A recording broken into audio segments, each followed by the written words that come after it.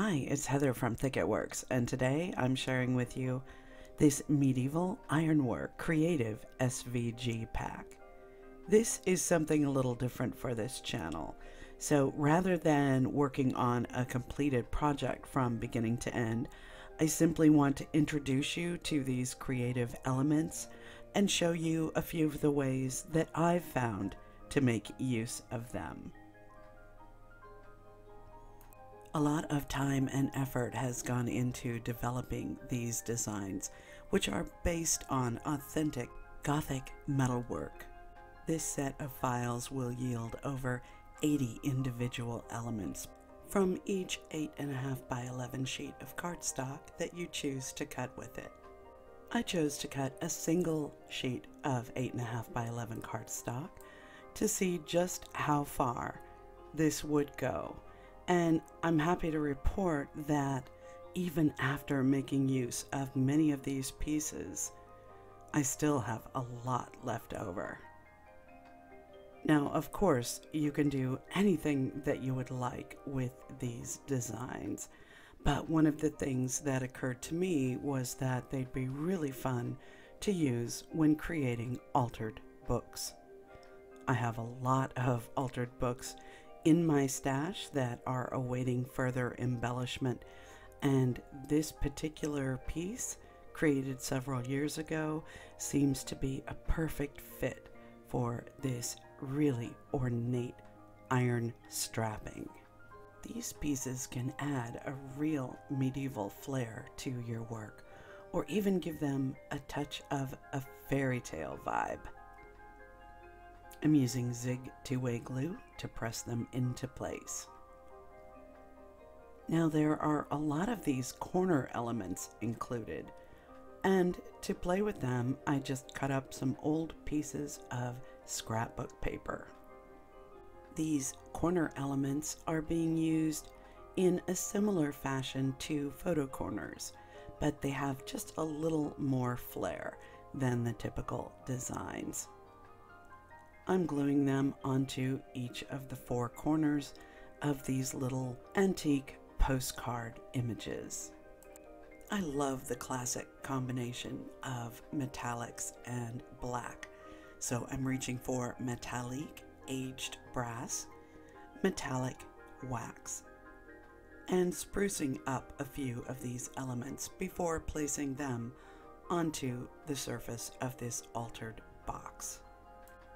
There are many ways that you could add metallic luster to these elements. This is just one option. I decided to work with a whole series of these architectural vintage postcard images. I'm not sure what their ultimate home will be, probably within the pages of an altered book, but for now, I'm just preparing them for the day when they find their forever homes. I like working with distinct individual elements like this because they give you so much scope for experimenting and playing with the designs. Gluing these pieces down into distinct patterns is very satisfying. Yep, I love the elegant flavor that they add to these lovely old images. The really elaborate and refined hinge motifs look surprisingly striking against some of the more simple designs. I really love that effect. Yep, just a few more touches, and we have a nice collection.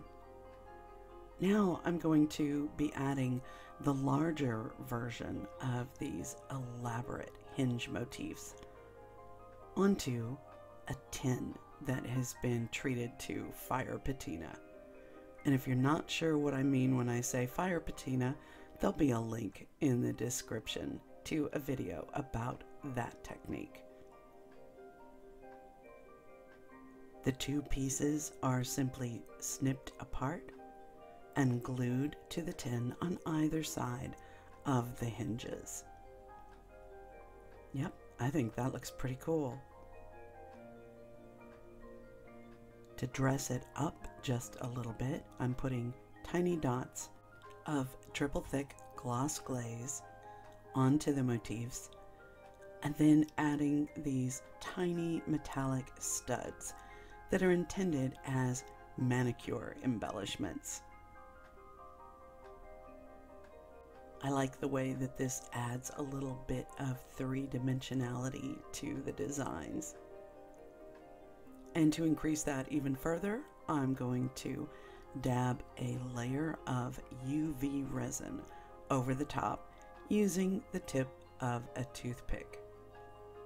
Now I try to stay within the lines of the motif with varying degrees of success.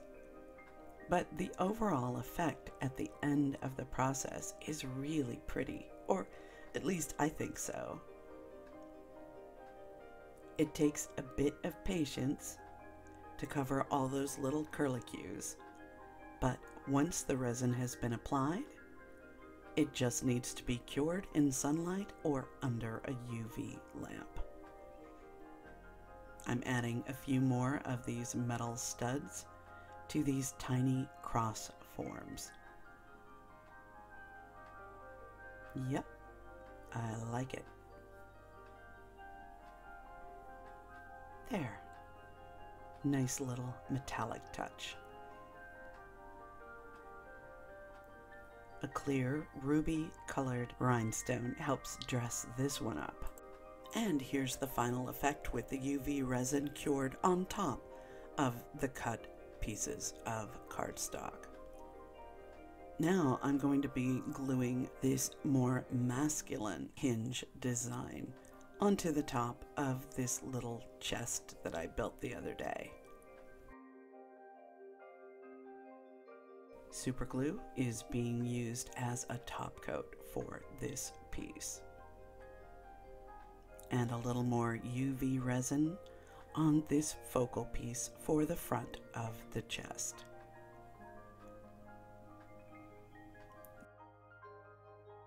Next, I'm going to experiment with embedding one of these pieces into a layer of ultra thick clear embossing powder. So I apply Versamark to the top of this Altoid type tin, sprinkle it with the ultra thick embossing powder, heat it up with my heat tool, and while it's still hot, I press the paper into the embossing powder. Once it cools down, I apply more Versamark and additional layers of UT until I get a really thick and glossy coating over the entire piece. These are just a few of the limitless ways that you can use these medieval ironwork elements from this SVG bundle. I think my favorite has to be this tin with the UV resin coated ironwork hinge motifs, but a second favorite is this one embedded in the ultra thick embossing enamel. And it's such a great addition to any altered book. And of course, the little medieval chest. Yep, all of these projects were extremely satisfying to create. And I look forward to using these elements again and again over the years. It's having options like this that make working with the Cricut Maker so dear to my heart. I absolutely love this technology, and I'm firmly committed to exploring as many ways as possible for it to enhance our creative work. As always, thank you for hanging out with me today. And until next time, bye.